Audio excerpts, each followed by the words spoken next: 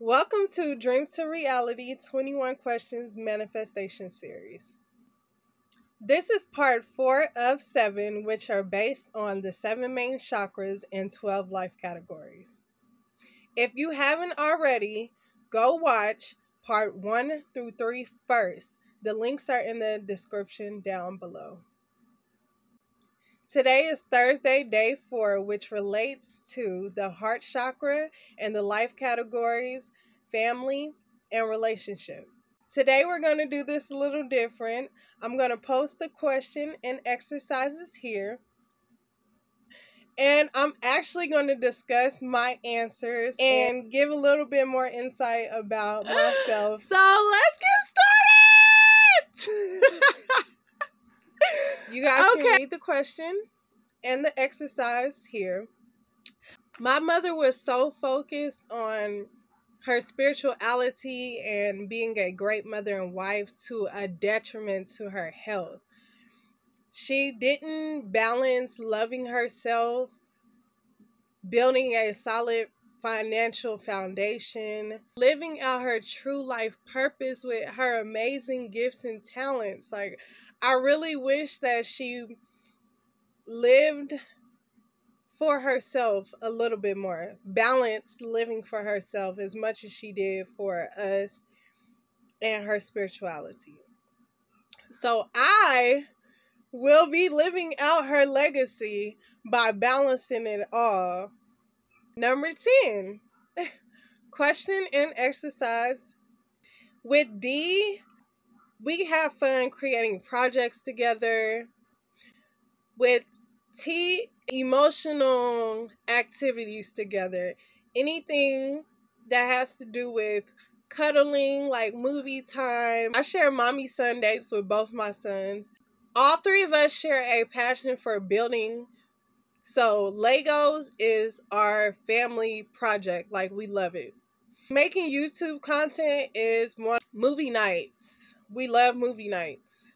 I just love creating with my sons. My sons are so creative and brilliant, and I just love them. They are my sons. They literally shine. They turn my shine on. Number 11, question and exercise here. The love of my life, I am his and he is mine. I don't care what nobody say. But through our journey, it took a lot of healing.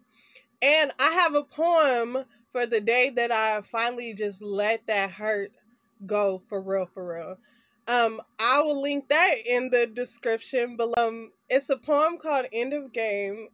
I believe that for a relationship to work, that you have to be completely healed in yourself, or be with someone that's willing to stay and put up with you and your emotions through the healing process. Number 12, question and exercise. I'm a strong believer in, first, self-love for all. If you don't love yourself, you cannot love the next. You cannot, and I love everybody, but it doesn't matter if I don't love myself first. Like, I have to balance love for all. I've learned to love myself in every way. I literally, I learned to put myself first. I know that sounds selfish, but if I do not love myself, I cannot love the next. I'm not whole enough to love anyone else.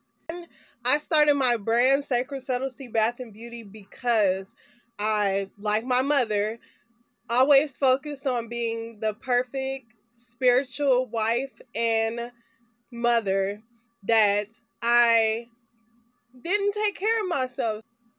What started out as self-care Sundays for myself turned into family spa days. So that's the prime example of me loving myself and how it spills over into loving everyone else. I truly believe that the more you love yourself, the more you focus on your purpose, the one that's meant for you will come into your life. Like I said, this is my favorite subject, y'all. So that's the end of this video. Links in the description below. Tap in and stay tuned. Subscribe, like, comment if you haven't. My love, like my mama used to always tell me, love yourself.